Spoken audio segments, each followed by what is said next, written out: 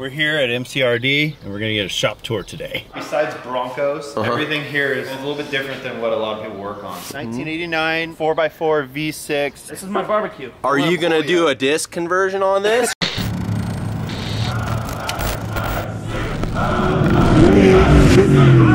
What's up, guys? We're in Jurupa Valley. I'm Morgan Clarke. We're at Cox Racing Development. Michael is a very smart, intellectual fellow. He portrays that he doesn't know as much as he does, but he knows a lot. Oh yeah, yeah. I know that truck. That's a special one. We're trying to figure out why my electric fans don't work. Michael Cox. What's going on? There he is. We're here at MCRD and we're gonna get a shop tour today. Yeah, this is one of the special ones I wanted to come see. I've known about this thing for a while, been around it. It's a special one.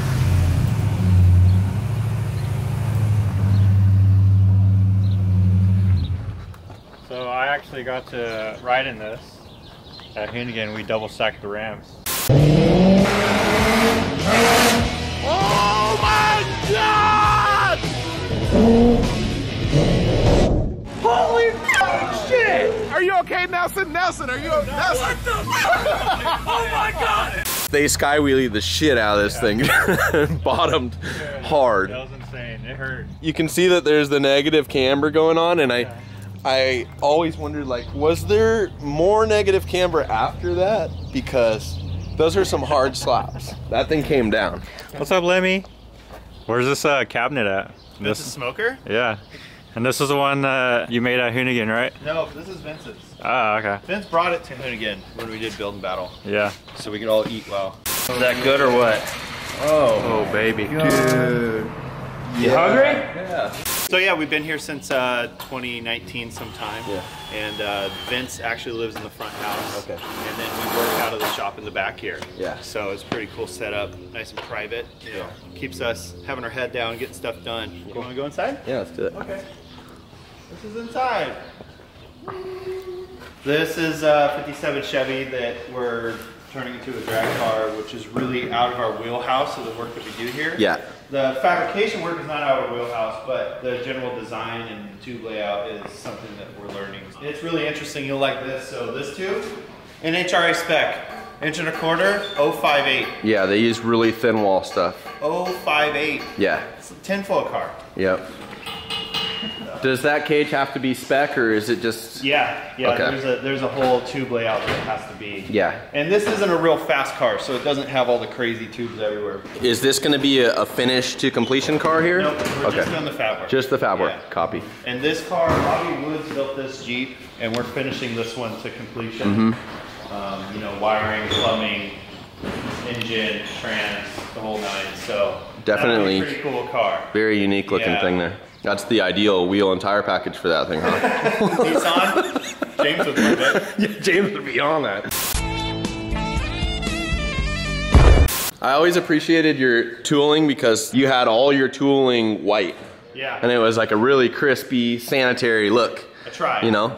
And you brought it in here too, because it's like this main room, you can see there's two other rooms, or maybe even three if it goes back that way, but there's this guy here, and then there's this white one that's very crispy, sanitary, LEDs, you know, the floors are done, and then all your white machines are in here. So with this is gonna be a running truck? Yep. What is the powertrain in that thing? It's just a little 5.3 Chevy. Okay. Yeah. Not Yep. anything crazy. A friend of mine owns it, and he owns some property in Utah. Him and his son are just gonna use it to bounce around. So, yeah. You know, it doesn't need a big motor.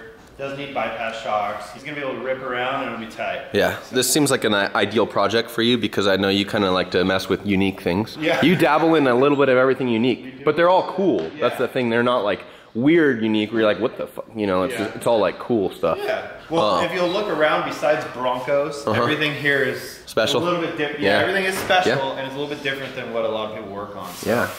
And that's what makes it fun. We build LS engines. We flow test injectors. I do a little custom paint. Mark out there does fiberglass and paint. Vince does general maintenance, diagnostic, electrical, and engine rebuilding. So we kind of do a little bit of everything. So, and obviously we specialize in Ford Broncos and off-road cars. So. Yeah, that's your roots, right? For the most part. Yeah. Yeah. And then I mean the BMW stuff and the road racing is kind of your bread and butter? We do a lot of that too, yeah. There's just so many interesting little things to look at and trinkets on the walls. It's cool. So this is what we call Vince's side over here. Yeah. And like I said, Vince does all the mechanical and electrical work. What's that one's name? That's a male. Okay. You can tell by the way it is. What do you mean by the way it is? Does he have a name or no? No, I don't think Oh, he's man. ever named. Spencer maybe or something, you know? So this thing, what's this guy? This is a customer of ours, Jack. We've done a couple little odds and ends to it. Most recently, he had it out and grenaded the passenger side axle, and it was so bad that we had to cut the axle off to get the snout off. You see that? Mm-hmm. But anyway, so you know, just normal Bronco maintenance stuff. This thing was in here a couple weeks ago for a rear main seal. So Vince pulled the trans out, changed the rear main seal. Yep. You know, just general maintenance stuff on this side. But Nice lift. yeah. I like that the ceilings are so tall so you can kind of manage whatever you need to. You know, I've noticed lately you've been doing the injector cleaning for a lot of people. Yeah. Where's that guy at? Injector machine? Yeah. It's over here in my office. Oh, okay. I really like all the appointments in here too. This is too clean for me to handle in a shop. Well, there'd be like pitted glass. Pitted, so pitted like that. So there's that thing. I was just kind of fascinated by that because I've seen on your Instagram, you're getting a lot of business cleaning injectors with that thing. Right. And I didn't even know something like that exists. Yeah. I'm not super mechanically inclined with stuff like that. My whole thing is that I've gone through many injectors. Yep. And it seems like so many times we have problems with cars, it ends up being an injector. So it was almost just a diagnostic tool that we needed in-house to further, you know, fixing our own problems.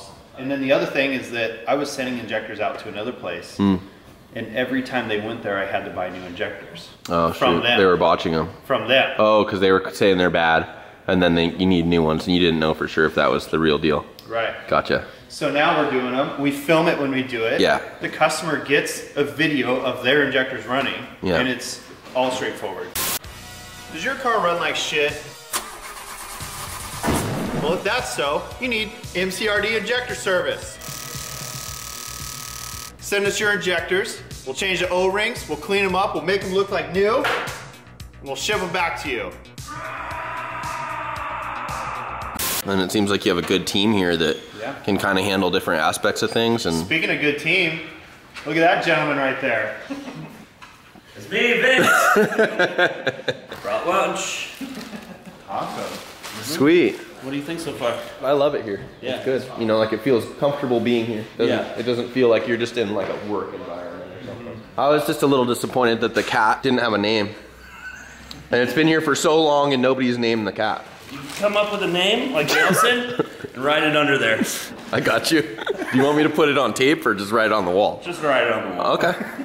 This is the war room. The war room. Yeah. Now, why is it called the war room? Vince, why is it called the war room? Because there's no fighting in the war room. I don't know. It just that's how it worked out. But Okay. basically, lunchroom. Sometimes we play pool, but never. Extra Looks like it's storage. been a couple days.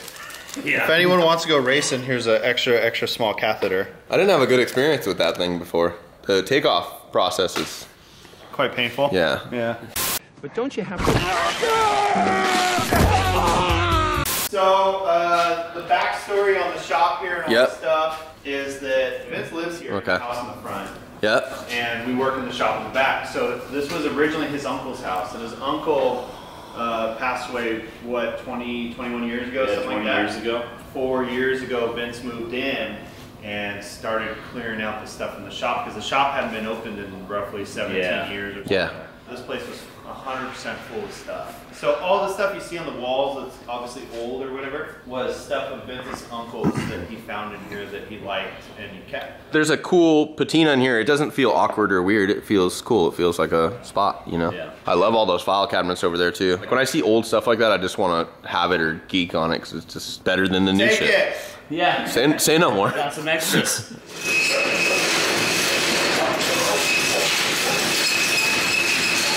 We need a WD-40 sponsorship. Or a roll-up door sponsorship. I think WD-40 you'll get a couple more out of that thing. There's all kinds of like cool little things out here. Yeah. All kinds of cool things. That thing, see, that thing looks pretty sketchy right there. This is my barbecue. Yeah. You're gonna be eating lunch off this. It used to be an old oil caddy, you know, you fill it full of gear oil, coolant, transmission fluid. That's Zion XB axle. Oh, okay. This is for your beers. And I like how they hold their live center there. Gyroscopics. Yeah, yeah.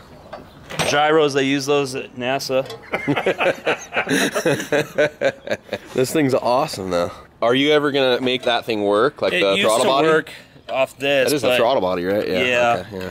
But that it does, needs a little tune-up. But it was really clever because that actually controlled air into the barbecue, make it run hotter Yeah. or colder. Yeah. right? I'm picking the vibe up on that. He's a sharp little cookie. Are you gonna do a disc conversion on this, or is it gonna be drums forever? Should get a disc conversion.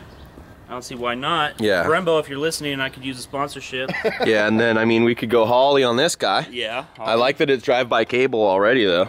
You know. Easy swap. Well, show him your spatula too, or your Oh, that almost got you in the goods. the 1989 4x4 V6 manual transmission. Okay. So yeah, his Now, well, that's Vince Fab too. I mean, there's still craft in that thing, if you will. You know what I mean? We're rolling the edges, we're keeping the radiuses. You know what I'm saying? Yep.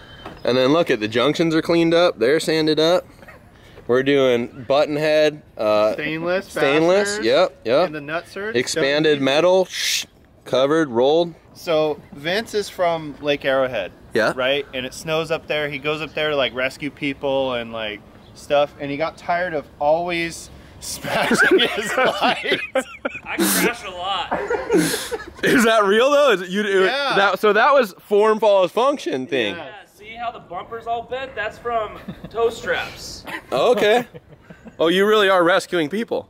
Sometimes. Yeah. And All right. Look, he's got this here. So that's for your iPad. Yeah. You know. No way. Yeah.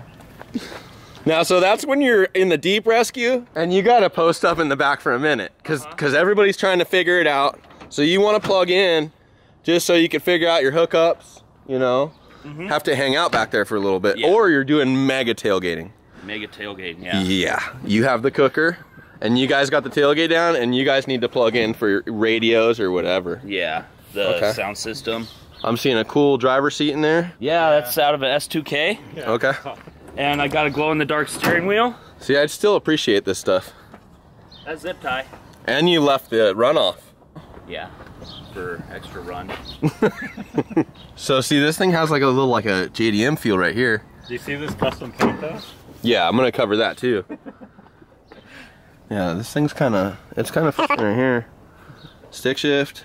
The S2000 seat matches too. It's also blue as the original interior. So, you know, when you're in the mall and they got that like car, a Camry, Oh, there, yeah. you fill out your email address. I or missed whatever. that. Yeah. That's like the OG like sweepstakes. That was the best. Yeah. At 89, my uncle won this thing from Longo Toyota. Oh, okay. Longa Toyota. That's Yeah. still standard. Yeah. That's awesome.